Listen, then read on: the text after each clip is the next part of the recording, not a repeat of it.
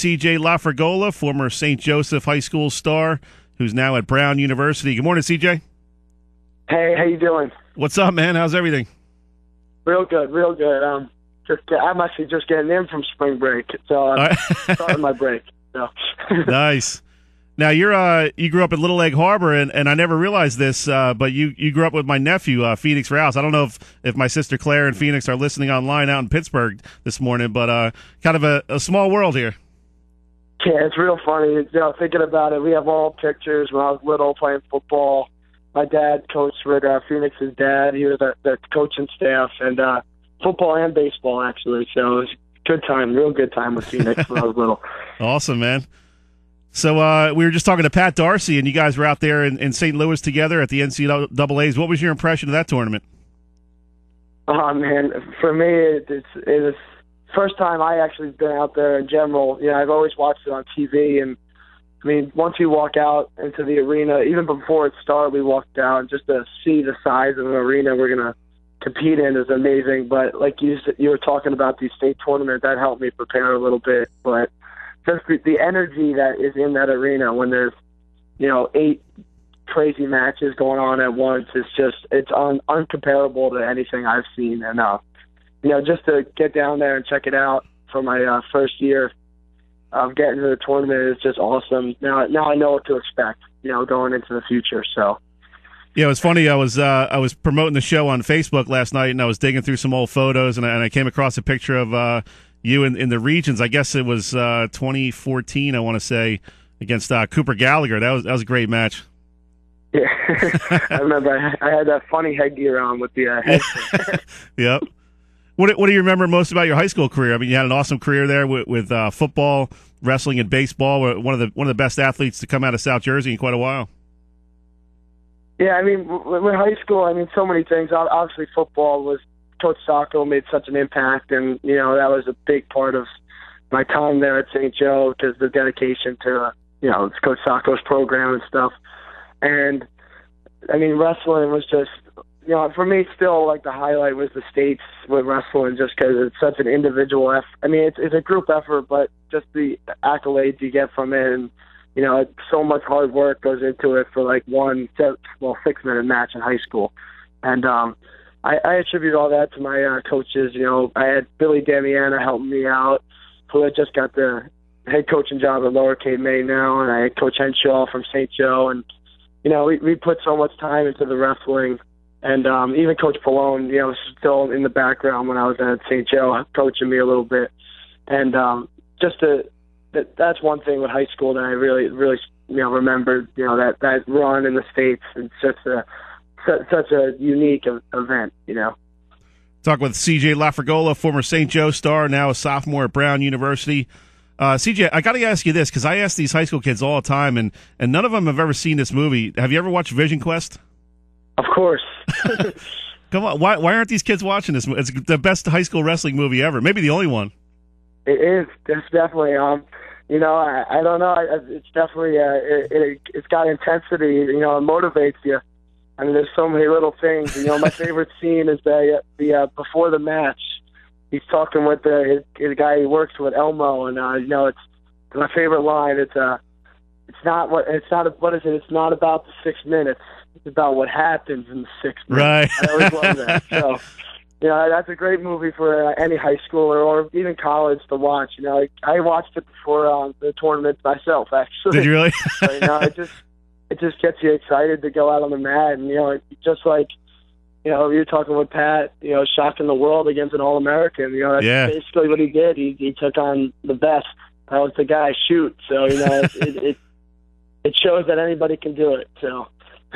It was funny. I was at the States this year, and I was talking to Sean Lynch, who's now at the Prep. He started out at Mainland, and before he was getting ready to take the mat, I was like, "Hey, did you watch Vision Quest last night?" He's like, "What are you talking about, Sully?" I'm like, come on, man! It's the best wrestling movie ever. Yeah.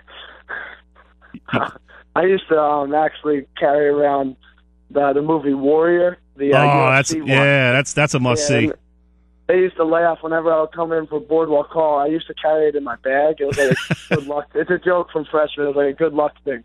And the Boardwalk Hall guys would laugh because some of them actually worked the movie because it was in Boardwalk Hall. Right. Some of the security guys just to stand around. Oh, really? I thought that was funny. That's awesome. That's a great movie too. So how's college life up at Brown University? Real good, real good. Yeah, it's a battle, but it's good.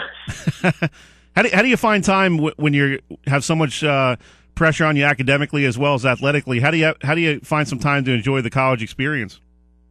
Yeah, well, I know at least at Brown, one thing that helps a lot is, there's a lot of people that are willing to help you, like tutoring and stuff. I know I have a couple kids on the team actually that are helping me out with that kind of stuff. So that lowers the burden a little bit. It takes some of the pressure off knowing that you got a guy that's a genius in your dorm room basically because they're in my down the hall, so they help me out a lot, and that takes the burden off a little bit of some of the class weight. And one thing we do a lot, we work together a lot, which when you study together, that helps a lot for me at least. I know when I have a group of people going, after the same goal, even if it's a tough class, it helps a lot. We have a group that's going through the same issue, same tough class to get it done as a team. Now, do you bring a little Jersey attitude, a little Jersey fun up there, and to some of those stuffy Ivy Leaguers? Yeah, we a little bit. But a lot of people at Brown are pretty cool. They're pretty laid back. So yeah, we hang out with a lot of the athletes. So. What's it like just being an Ivy Leaguer? I mean, that's something not every kid thinks about when they're coming up as a middle schooler, high schooler. And did you ever think you'd be in this position? Yeah, I mean, going into high school, I had no thought at all, to be honest, to go Ivy League. But I was once my junior year came around, and they actually initially came with the football side. They were actually Ivy League schools were looking at me. I'm like, I guess my grades must be good enough. And I always had the good GPA. I just wasn't sure of my test scores. And Coach Beckerman over at Brown contacted me, and what helps a lot with the wrestling compared to the football is the wrestling does instead of doing like a strict, it's called a band system where you're at a certain level and that's it, you fit in that range and they can only take so many guys in that range.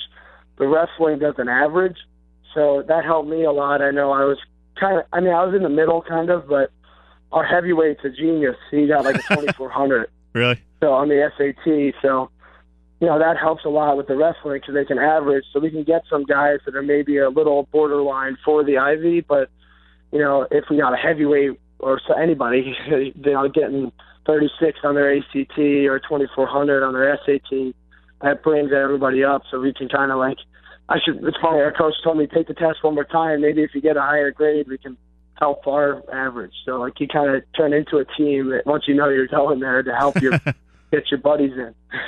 What's the toughest class you got up there? Right now, I'm not the greatest. I have to take a couple economics classes, and I know last semester microeconomics beat me up, and I got through it though. And I'm taking a business statistics class right now, and that's probably the toughest one right now. Talk with CJ LaFragola, former St. Joe Hamilton star, is now a sophomore at Brown University. Before we let you go, CJ, what's some advice you would give to guys and girls that are in high school now, athletes going through the process of trying to pick out a college? What would you like to know at 16 years old that you know now? Yeah, I mean, when definitely, obviously, keep working hard. Always, in the classroom and on the field.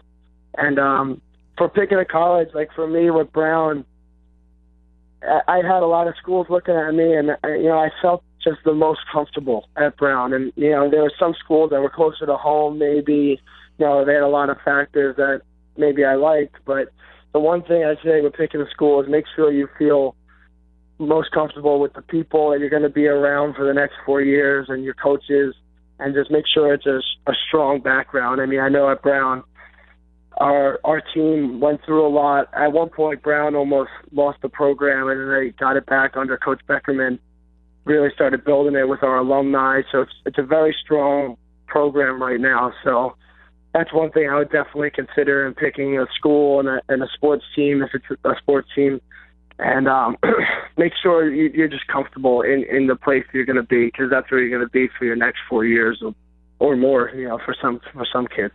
So if you're a high school athlete out there listening, sound advice from an Ivy Leaguer, so take that to heart.